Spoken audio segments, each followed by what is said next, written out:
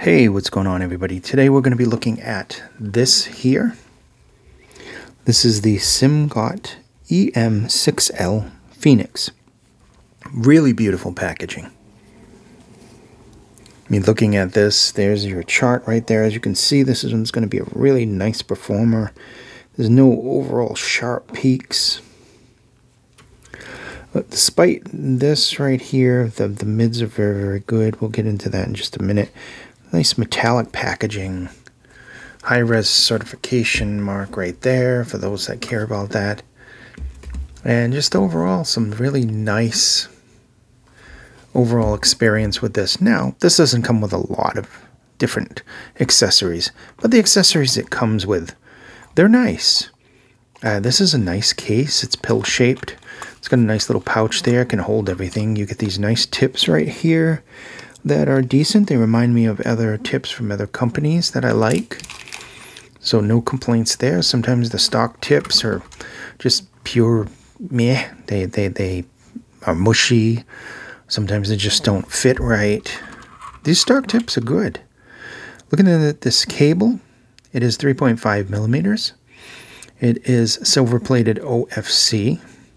Very nice thickness to it, you know, not overly thick, and it has this nice kind of soft, kind of cushiony feel to it. The air hooks on this are super soft. Just overall super soft for the air hooks. They have they've actually some of the most flexible tips air hooks that I've seen. I mean, honestly, sometimes they're like really stiff and they're really tight, or they're small, like a little arch like that. This one has a nice arch and it's just really soft. It's as soft as the rest of the cable. So ergonomics on this are very good. It's kind of guitar pick shaped. The nozzles, however, are a little short and stubby, but they're not the smallest. They're definitely not as small as, say, what was the one? The Hannah that I had. I think that was a lot smaller. Some of the B-Lawns, I think, are smaller. Overall, in general, just really nice build quality. It's made out of 3D resin. Isolation is very good. It is a fingerprint magnet, though, because it's got like a piano black. It's resin printed, but it's like a piano black, almost like a metallic feel to it. I thought it was made out of metal. Will give you fingerprints. Kind of drives me nuts, but you know, once it's in your ear, you really don't care about that. So isolation is good, comfort is good.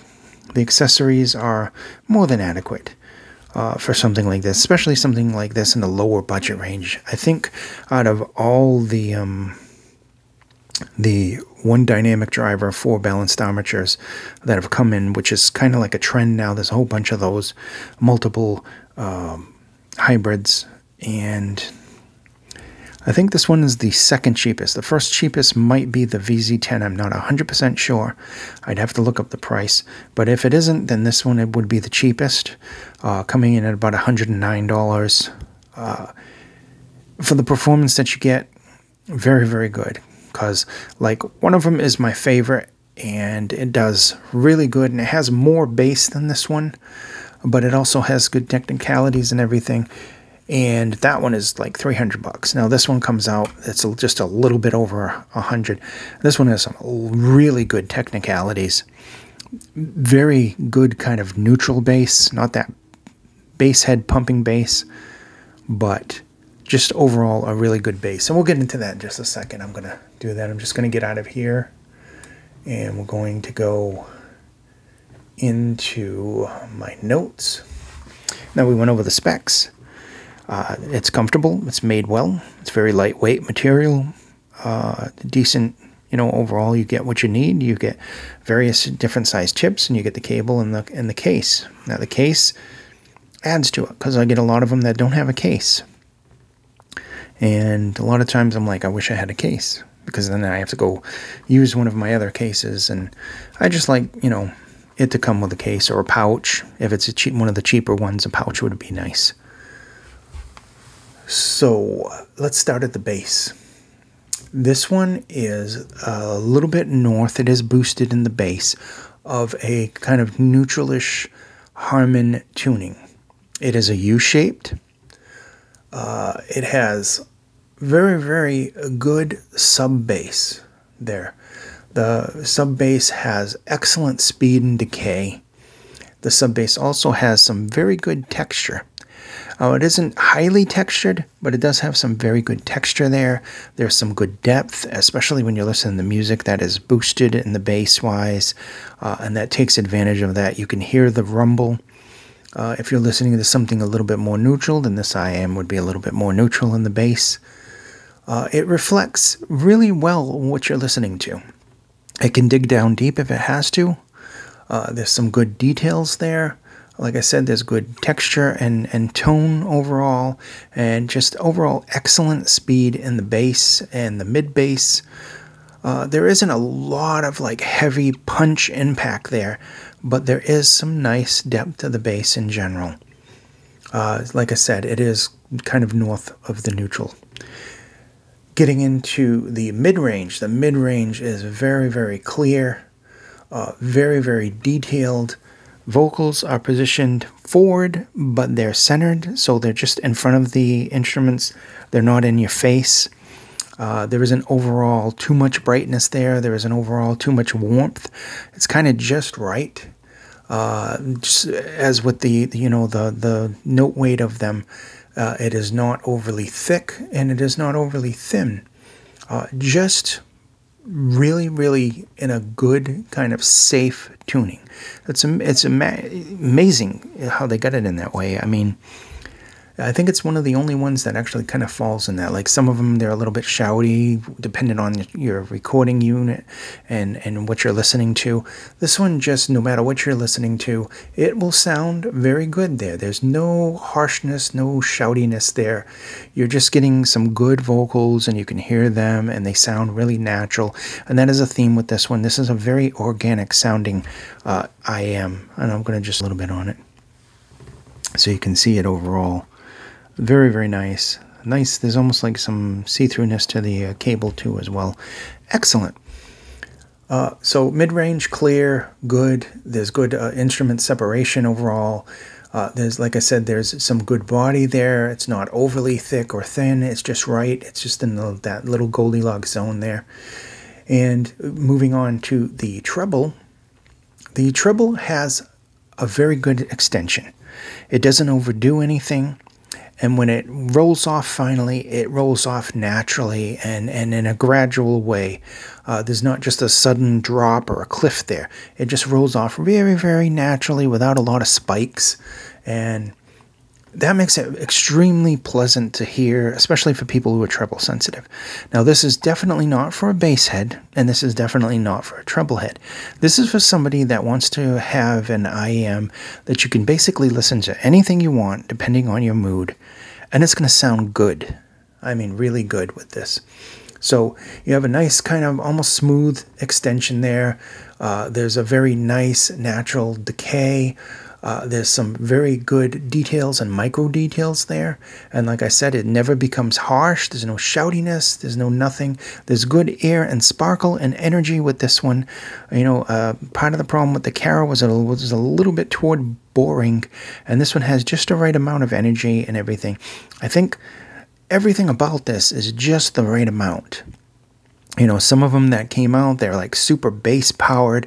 Some of them are just very, very neutral and just, you know, a little toward the boring. And then this one comes out and it's just got enough of everything to just be a perfect daily driver for this, to be quite honest. You're a jack of all trades, your daily driver, perfect for those specific tasks, not tax. And getting into like the technicalities now, it's got some excellent technicalities. It hits way above its weight in the technical area. Separation, air, just overall. So very good technicalities. Very nice, pleasant bass. Very good, nice mids. And excellent tuned treble, especially for treble sensitive people. And it's not boring treble. It is good treble. There's detail, there's air, there's sparkle there, but it doesn't overdo it. And it rolls off naturally. And then we get into the soundstage. Now the soundstage is very organic and wide sounding. toward that holographic kind of area. There's good width, depth, and height to the soundstage, but it's also extremely accurate and pinpoint, to the point where you could use this easily for gaming. Honestly, soundstage, very, very good. Very nice sounding. Doesn't sound bad, though. Sometimes they try to overemphasize the soundstage, and it just doesn't sound right. This one sounds very good. Maybe not a natural field, but it is natural sounding. There's excellent placement. There's excellent separation there. So I think, in general,